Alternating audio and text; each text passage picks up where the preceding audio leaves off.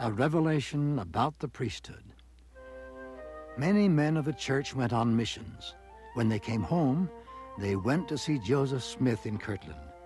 The men told Joseph about their missions. They had baptized many people. They were happy about their missions.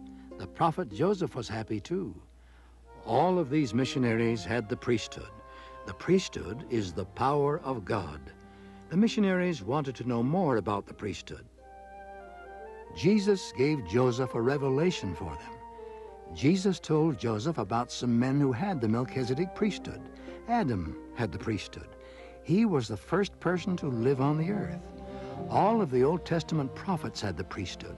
Some of the prophets were Enoch, Noah, Moses, Melchizedek, and Abraham. Melchizedek gave the priesthood to Abraham. Jesus said men with the priesthood would lead his church. They could baptize and give the gift of the Holy Ghost.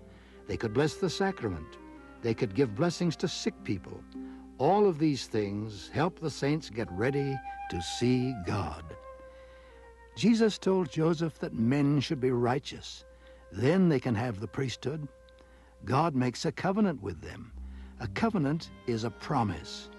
God promises to bless the men who have the priesthood. The men promise to use the priesthood power to help other people. Men who have the priesthood can become God's special sons.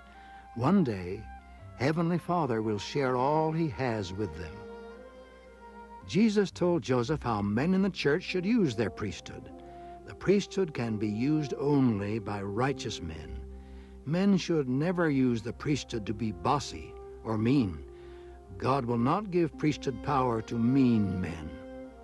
Men should use the priesthood with love and kindness. They should listen to the Holy Ghost. Then they will always have priesthood power. The Holy Ghost will be with them forever.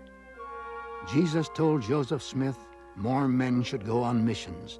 They should preach the gospel to all the world. They should teach that God will judge all people. They should teach people to repent.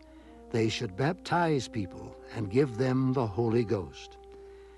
Jesus said missionaries will be blessed if they work hard. Angels will help them. Heavenly Father will give them the things they need. The revelation ended.